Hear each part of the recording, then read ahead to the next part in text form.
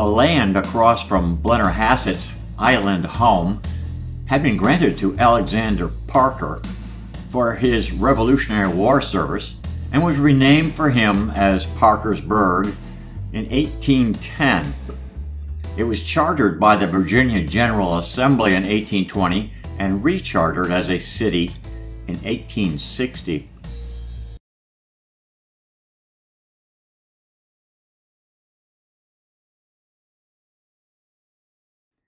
During the Civil War, Union General George McClellan's first invasion into the Confederacy was through Parkersburg.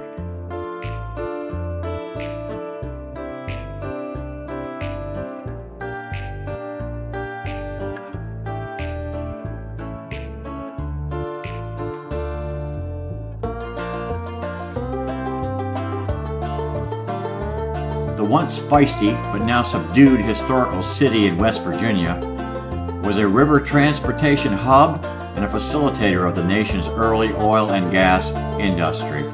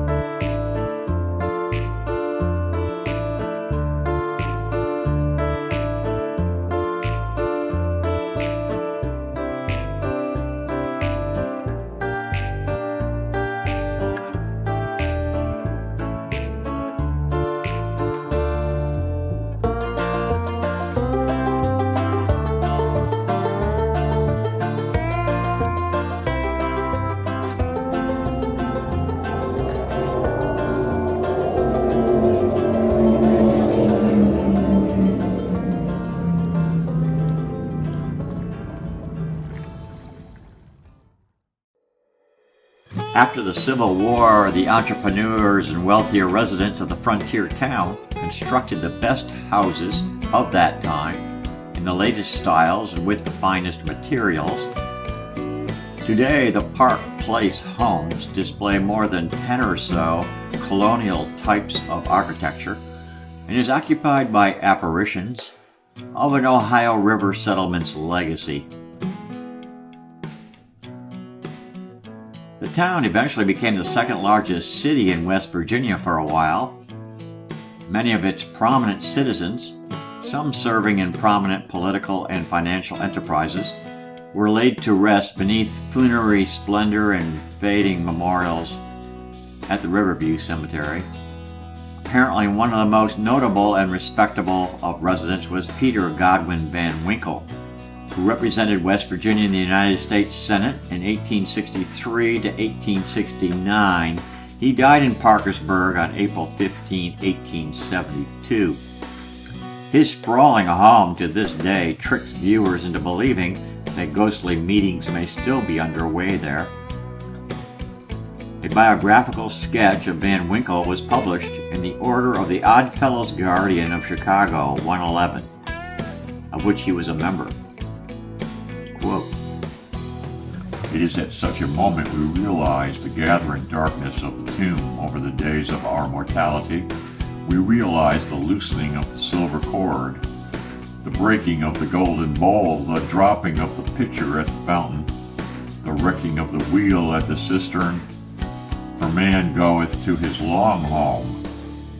Our friend and brother, has passed the years of his appointed time. The days of the years of his pilgrimage are numbered. With the evergreen as an emblem of immortality, his remains were committed to the silence of the grave, for the memory of the righteous shall be in remembrance forever and ever.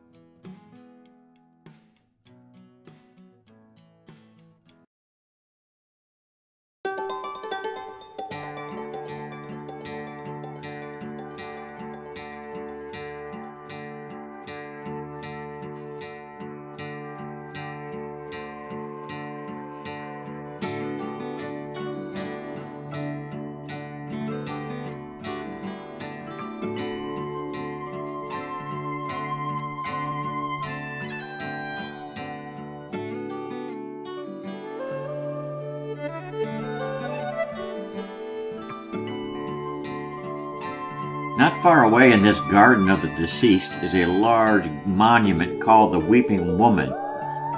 Her legendary fame stems not from physical life, but the afterlife. She watches over the Jackson family plot in the back of the Riverview Cemetery and sometimes takes a stroll. The pure of heart are encouraged to bring her a token, a coin, a flower, etc., or at least to show respect. If a visitor is not respectful, her spirit is known to trip people and pull their hair.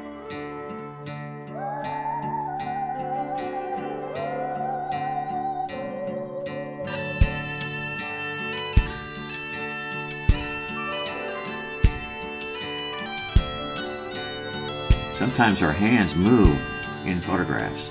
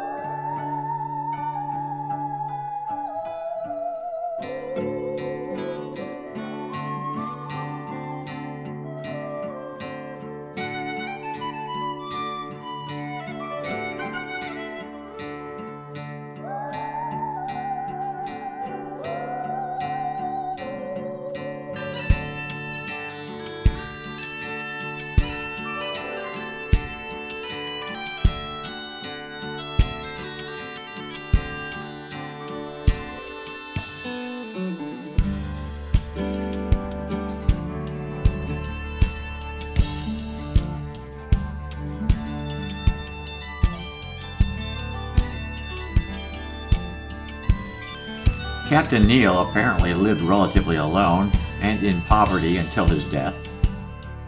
He left all his property, after debts, to his daughter Mary Neal Foley, except for his own plot, which he left in custody of his son, James Hardin Neal, for the use and benefit of his slave Frank, quote, who should be emancipated and restored to that freedom and liberty which the God of nature gave him, unquote.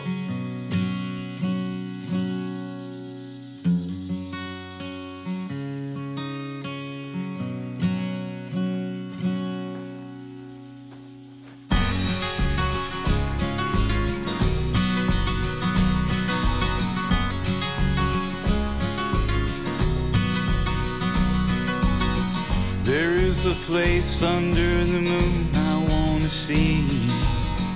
I heard it's not that far away.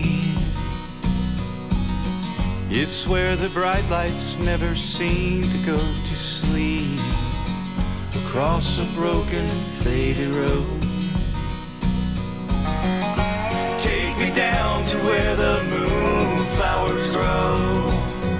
You know that's where I've always wanted to be.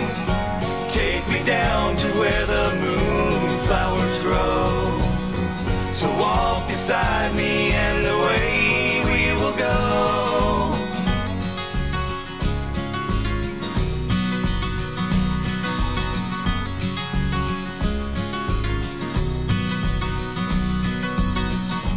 Grammy used to go there when she was a child. She tells me I can go there soon. And Daddy knows that when I get there I will find this sacred garden where they bloom. Take me down to where the moonflowers grow. You know that's where I've always wanted to be. Take me down to where the moonflowers grow. So walk beside me and away we will go.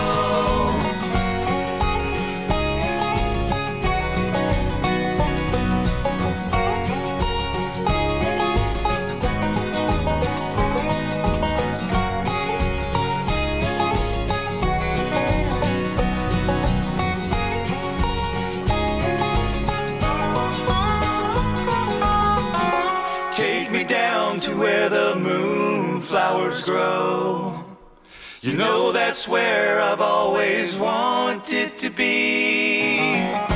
Take me down to where the moonflowers grow. So walk beside me